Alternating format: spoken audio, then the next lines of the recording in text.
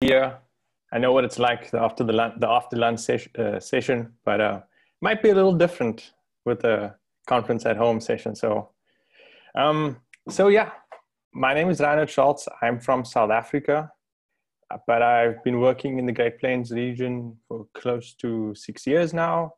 And today I'm going to share with you a little bit some of the journey and what gets us to this point of talking about the lost grasslands. And it's a bit of a cliffhanger because there's a lot going on. And we think about the lost of anything, we generally aren't really, excited about that. Or we're like, oh, it's the lost of this. I should be excited about it. So that's weird. And I hope you can ponder about that as I go through this talk.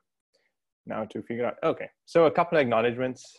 Our lab mates at UNL. I have to acknowledge the Holland Computing Center who've been pivotal in assisting processing a lot of the data that I'll share with you guys. Sam Fullendorf and Steve Archer were also really instrumental in the initial development of these conversations, and the National Science Foundation who funds this project. So why grasslands? I wrote the title of the slide as why grasslands, but the truth is what I really wanted to say was, what are we doing on Earth? And I think we couldn't be in an era of greater uncertainty. We find ourselves all sitting in a conference at home and not being able to network with one another. And no matter what we think about, whether it's job market, stock market, anything in the world, we just find ourselves in this era of uncertainty. And of course, our ecological landscapes are no exception to that. And in fact, they may have been there for some time now, and we're all just kind of catching up. And even so, this uncertainty fills down into every aspect of what we do. For example, we can't really decide on what a grassland is. We think it's something between 20 and 40% of terrestrial Earth within a temperate tropical and subtropical biome. That might not seem too trivial for most of us when we first read it. You know, when I first read it, I thought, cool, yeah, I'll just write that. But the truth is like, but why don't we know exactly how much we have? That seems to me something we should know. Well, after some more digging, we realized that grasslands are in fact the least protected ecosystem on Earth. As a result, the most imperiled and has the least remaining safe operating space. And of course, as a result, we've lost more than 6% endemic species. So there's plenty of cause for concern when it comes to grassland ecosystems. And this talk really hopes to shed light on, we should maybe try and keep grasslands in the conversation more than we do. And it's got me thinking a lot about, our lives that we engage. It's really becoming difficult to separate people from nature. And when I say that out loud, unfortunately, what comes to my mind is a simple deforestation. And this happens in so many places on Earth that we are aware of and unaware of. And I kind of kick myself and like, why should I be thinking of this? I ought to be thinking of something like this. When I was out having fun with my niece and nephew playing in a river stream in the Cape Fold Mountains. And these kind of wilderness experiences, I know most of us, or probably all of us, have had this before. And those are the ones we remember. Those are the ones we want to go back to. But the reality is, because it's so difficult to separate people from nature, our planet approaching 8 billion people, seen that before. We've advanced every aspect of life pretty much. We live longer, medicine is better, we need places to grow, we need to feed people, and we influence fire. So all of these aspects, it's so tough to get a grip on all of them and to think of how they all influence one another. Of course, our climate's changing, and it's no secret that the climate's changed several times before in our geological timescale, but the rate at which our climate is changing is certainly faster than it has before. That's the alarming real message here. And, 8 billion people, every one of us are really like taking note of what's going on. We've noticed some extreme wild weather happening, and the frequency of these events are increasing with time. And again, you see it on the news during hurricane season and wildfire season. And, it's nice that we start talking about this, and hopefully our curiosity really wants us to know a bit more about why could this be occurring. But when I switch back to thinking about rangelands and why can't we tell how much we have, why do we have something between 20 and 40%? my mind casts back to a classic Whittaker model from the 1970s. On your vertical axis, he plots temperature. On the horizontal axis, precipitation. And he essentially grouped all the biomes of life. So this is every terrestrial piece of land can fit in this model somewhere.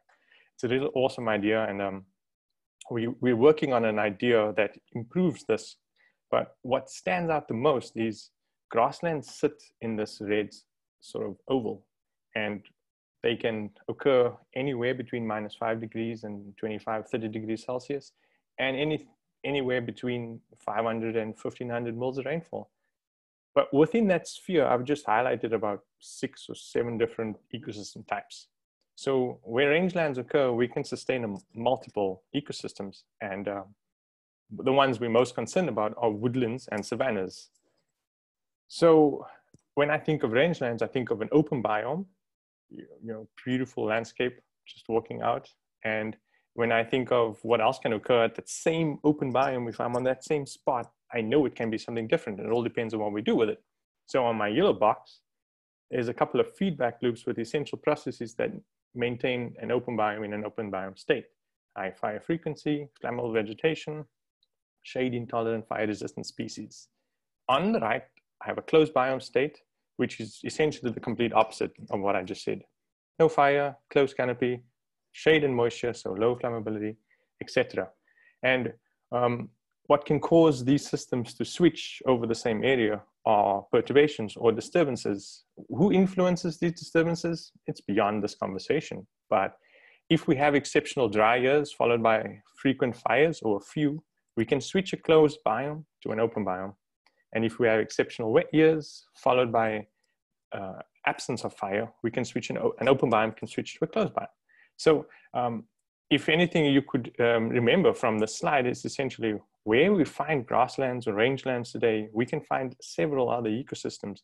And what this boils down to is we're not really sure what's going on in terms of some of the processes that have led to these biomes being developed and structured. If you think of that classic temperature and precipitation map I showed earlier, we grouped these things based on where they occur on the landscape.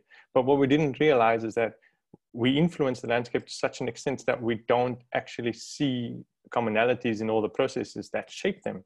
So this is a map showing fire frequency, the amount of area that burns per ecoregion within the same biome. It's a temperate grassland, savanna, and shrubland biome.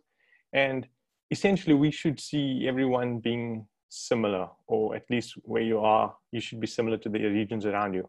I think we can have that arguments maybe for the Asian part, but for America, we kind of only see the Flint Hills standing out as burns a lot and everything else around it doesn't burn as much. So that was kind of, I got my head scratching on that, and I thought, well, we note that fire activity is decreasing within the same biome, but we realize that fire season is also changing. North America, we tend to burn somewhere between March and April. Most of it's in April, but you can burn up to May as well.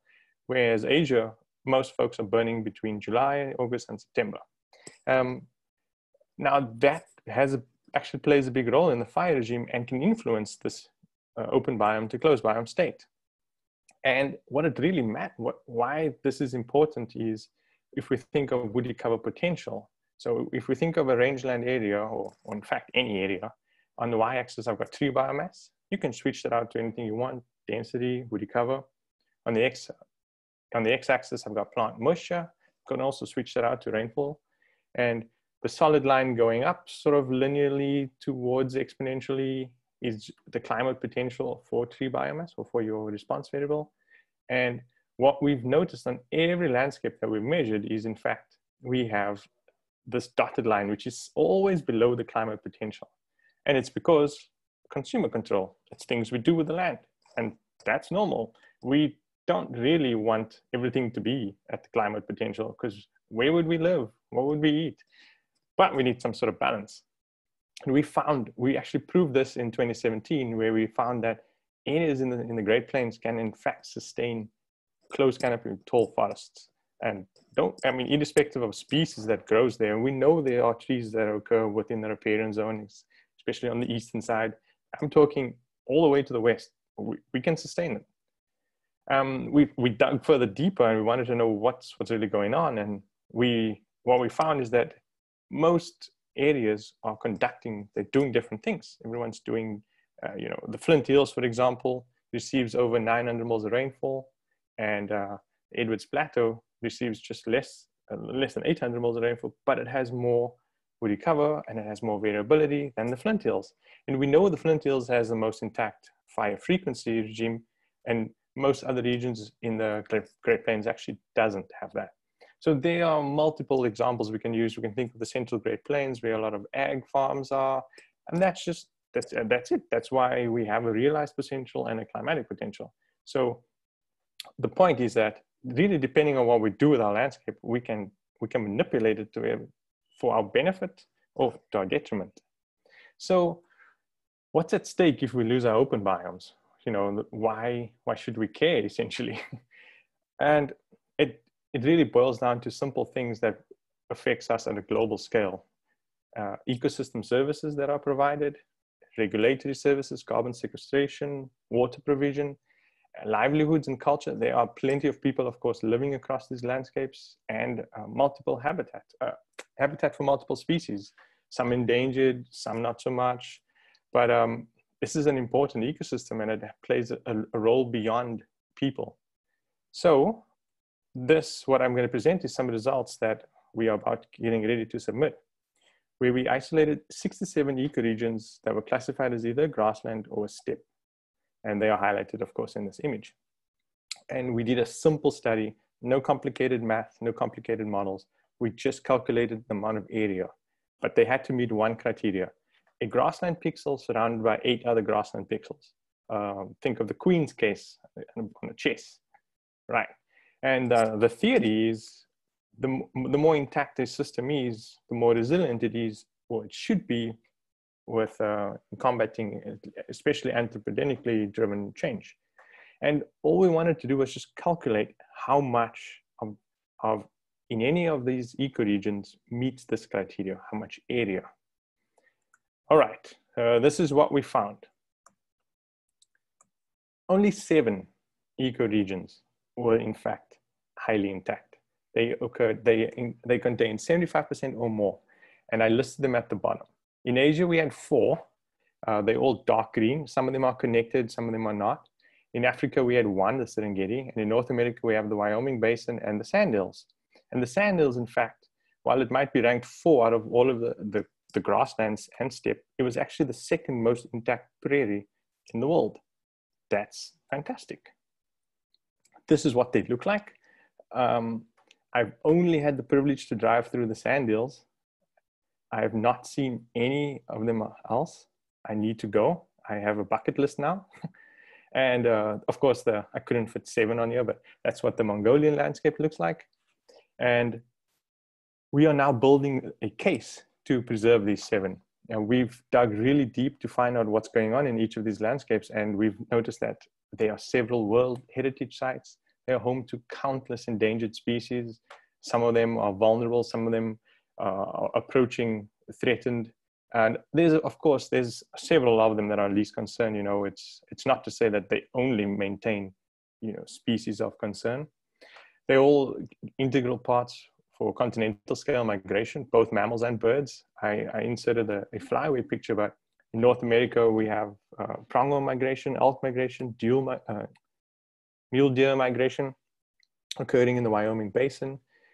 We know that the Sandhills is essential stopover for many migrating species going south. So there's just a lot of, not only do we have this conservation aspect, but we also have a cultural aspect that is embedded within each of these systems. And we had to then dig further and find out what's the biggest threats to these areas. And I wanted to focus a lot on the Sandhills. In 2017, we did a study looking at number of land use changes over a 10-year period. And we chose a region just between Oklahoma and North Dakota. Based on the map, you can see most of the changes are occurring in Kansas and North Dakota. But we realized places like the Sandhills and the Flint Hills, in fact, were immune to some of these changes. And that's fantastic. But where we did see change, a lot of the change was only woodland expansion. So that was, at the moment, that's our biggest threat to the sand hills. And we know that energy development is also another biggest threat to the sand hills. But I could change this slide to the vast grasslands on Earth, and these threats actually they actually account for each of these systems that I mentioned. Woodland expansion and energy development in some form, whether it's oil or gas or mining or wind, is one of the biggest threats to these 7 systems. So we are making a case for each of these 7 systems, and I will only present the sand hills, but we've dug deep and looked at what makes the sand hills special. We know it was constituted a national landmark in 1984.